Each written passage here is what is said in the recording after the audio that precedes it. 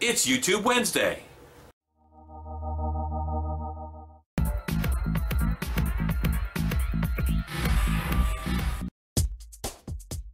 So Great Stuff is kind of a haunting staple. Lots of home haunters use it. Even pro haunts use it. Often it's relegated to making vines and guts, and it's perfect for that because it kind of comes out in tubes. I'm going to show you some of the stuff that I do with it, some of the different things, and maybe show some tips that you guys hadn't known or hadn't considered before. I'm going to use 4 kinds first to show the differences. This is your normal Great Stuff, gaps and cracks. It's $3.98 a can, easily the best value. For $6.98 a can is Great Stuff Fire Block. This is the big gap filler. It's $4.96 a can. This is all from Home Depot, these prices, but they're pretty close from the other places. So the big gap filler should expand more, and we'll look at that. Window and door Great Stuff. This is a little more flexible, and I do like it for different purposes, but it's $6.48, so it's also very expensive per can compared to the other one. So let's do them.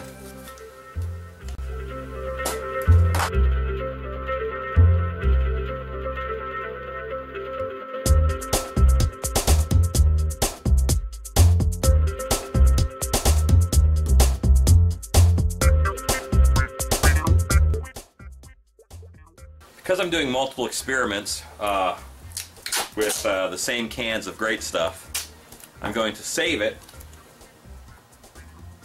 with duct tape.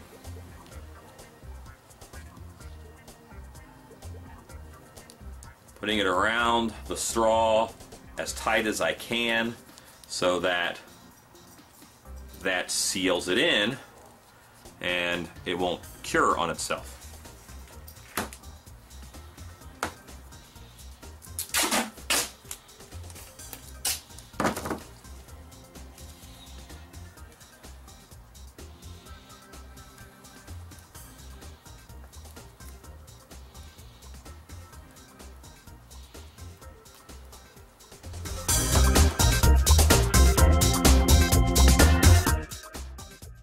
So I am just going to leave this here. I'll come back and check it in about 20 minutes to see if these very thin lines are cured all the way. So it's been about 20 minutes, maybe 25 or so, and just about all of my Great Stuff is completely dry, or completely cured. So I'm going to do another line, and I'm going to show you guys a trick. So I'm going to get these unwrapped and squirt a line down right next to each one, and I'll show you guys a trick.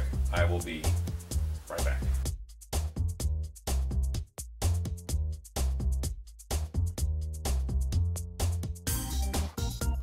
So now for the trick. I put down another line just like that one.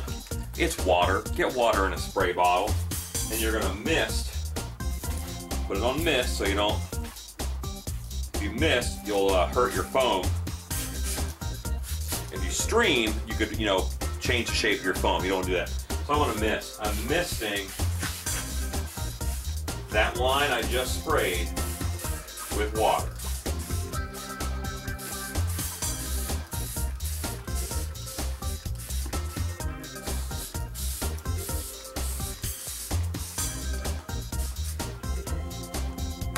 Okay.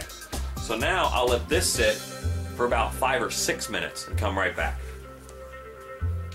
It has been about 7 minutes, and the wet foam is pretty much completely cured. The only one that's not all the way cured is the Fire Block.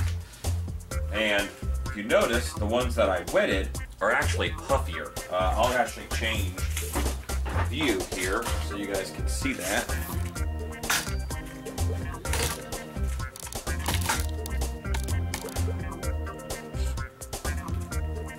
This is the one that was sprayed with water, and it is much puffier and bigger than this one. This is the side that was sprayed with water. It's puffier and bigger than this side. The Fire Block, you get the least difference. So the additive in here doesn't make it puff out as much when you use water to help speed the cure. It's also the one that's not quite cured as much as the others. So it's also just more flexible in general. This one's really puffy. This is the cheaper Great Stuff. But let's look at a couple other properties of them. I will go with the unwetted first. I have down a garbage bag here, a contractor's bag, and that actually helps because it won't stick to it. You have a flat side, but you can do stuff, you know, all the time with this. And this is actually pretty darn flexible. So this is the window and door at $6.48 a can, but it is very flexible. It is not breaking and cracking and falling apart. All right, and that'll come in handy for something else that I want to do later, but kind of neat. And here is the watery one. Obviously, it is also just as flexible, maybe even a little bit more so, but doesn't crack, doesn't break. Here is the Big Gap Filler, the non-watered version. Pretty flexible actually when you peel it off. Normally think of it as being, you know, pretty brittle and it'll crack and break. The watered version, even more so. It's just a lot fluffier, so there's no real resistance. It's almost like a rope. You know, it won't even hold itself up. Looks mildly inappropriate. Fire block is here, also very flexible, very nice. And here is the moistened fire block, very flexible.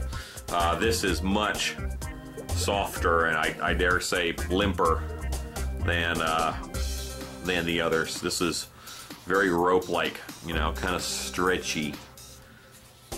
All right, and regular Great Stuff. This is where, you know, it's got some tension on it. It's not as flexible as the others. It's the least flexible, I would say. Let's try the wet version.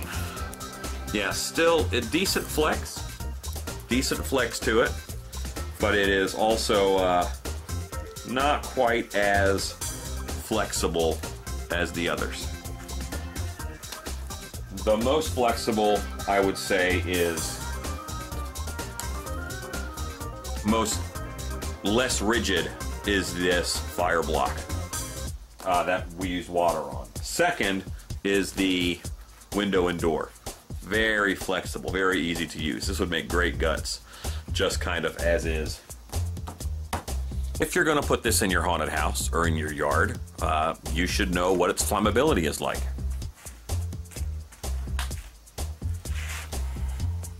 I have a bucket of water right here that I'll drop my samples into. First, regular Great Stuff. I've broken off a piece.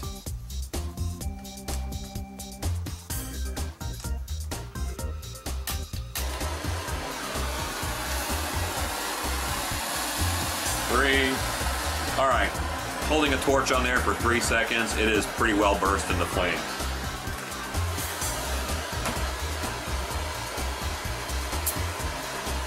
Big Gap Filler. 1, 2, 3. Sustains a flame 3 seconds. This is the window and door. 1001, 1002, 1003. Sustains the flame really well 3 seconds. So, is the fire block worth it? Let's try this one next. 1001, 1002, 1003. And it sustains a flame just fine. I'll try a shorter test with it, see if that makes any difference. Regular. Pass by, singed, not on fire. Fire block. Pass by, singed, not on fire. Big Gap Filler. Pass by, singed, not on fire. Window and door. Pass by, not on fire. 1001, 1002. Hold the flame after 2 seconds. So, this doesn't seem to be any less flammable in this instance. I don't know which instance they mean for it to be less flammable, but at this point, I'm not terribly impressed with this. So, I'd say it's not worth spending twice as much on this product.